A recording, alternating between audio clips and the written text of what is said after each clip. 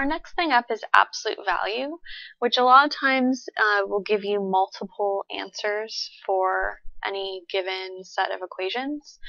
So if they do that, then they'll always have to give you some sort of way of weeding them out. So to explain that, let me go ahead and give you an equation. So let's say we have an equation like this one. So the absolute value of 8 minus 4y is equal to 16. Alright, whenever you have an absolute value problem, you have to split it up. So in this case, if they gave you this problem, they would have to say, let's say y is positive, what is the value of y? Because there is no x in this problem. So you'd have to split it up into two separate equations. The first one is 8 minus 4y is equal to 16. And then the second one is 8 minus 4y is equal to negative 16. So if you solve both of these, you'll figure out what the answer is. So in the first one, just a normal equation, you take away 8 from both sides. So you've got negative 4y is equal to 8. And then you would divide by negative 4. So then you'd have y is equal to negative 2. Okay, so y is 2, negative 2, we don't want that. So let's see if we can get the other equation to give us a positive value for y. So same way you start out, you take away negative 8 from both sides. And you're going to get negative 4y is equal to negative 24. And then you divide by negative 4y on both sides, or sorry, negative 4 on both sides. And then you've got y is equal to positive 6. So in this case, your answer would be 6. So anytime that they give you an absolute value like this one, they're going to have to specify that your variable is positive, negative, or something else, odd, even, for instance, so that you know which one of your answers you can pick.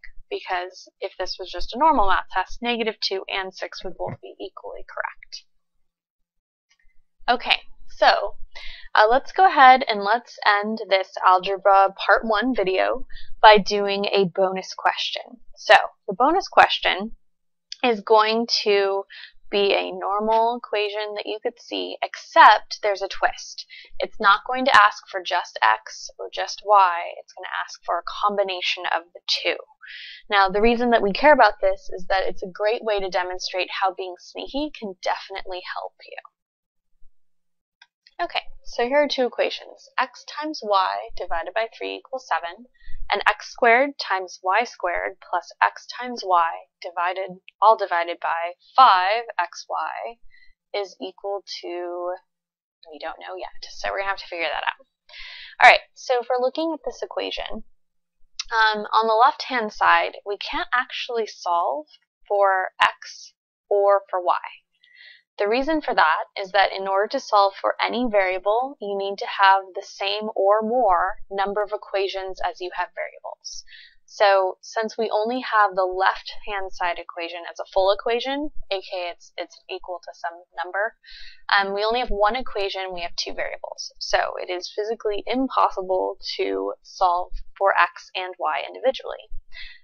You're going to end up seeing that quite often on the test, and it's okay if you see that. The trick is stay calm and try to figure out what they're asking you for. So, for instance, whenever you see an equation that has two variables and it's only one equation to figure it out, that's okay. You're always going to have to figure out what is x plus y, x divided by y, x minus y, or in this case, x times y. So if we're looking just to the left, we can say that x times y is equal to 3 times 7, or 21. Now we can't say what x or y is individually, so I realize that's going to be the normal kind of first step after you do this, because x could be 21 and y could be 1, or x could be 1 and y could be 21, or x is 3, y is 7. You get my idea. You'd have to check many different combinations of things to actually figure this out. So that's going to take you a long time. Not fun, not worth it. So let's work with what we have. So we got x times y equals 21. Alright, so looking at our second equation, we have a couple obvious instances in which we have an x times y. So I'm going to go ahead and fill in just those parts, and then I'll show you what you can do with the rest of it. So x squared times y squared plus, we have an x times y, so 21. And we divide by 5 times 21. Okay, great.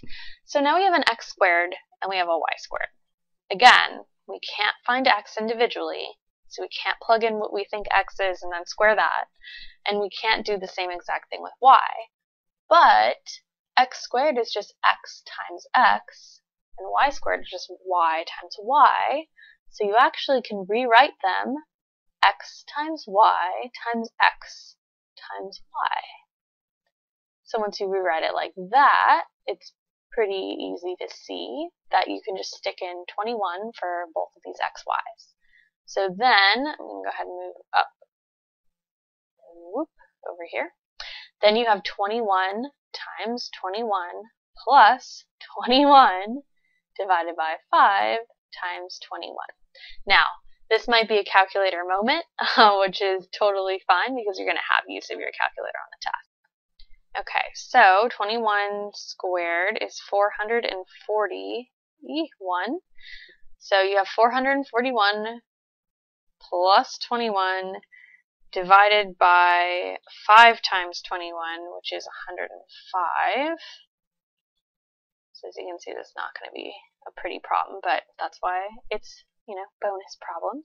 So then what you'd have to do is add 441 to 21, and you would get 462. So you have 462 divided by 105. And 462 divided by 105 is either 4.4, or you could also write it as 22 over 5. So either of those would be perfectly acceptable depending on what multiple choice they give you. So, good job guys on our first algebra video. So you've learned a lot, and basically the idea for everything is 1, use whatever is the easiest, fastest method for you, and then 2, a lot of these things like functions and inequalities, absolute value, etc., they're just dressed up equations. So just follow the cardinal rule of operations and you'll be just fine. Okay, so I will see you guys back here and we'll go ahead and continue going on with math.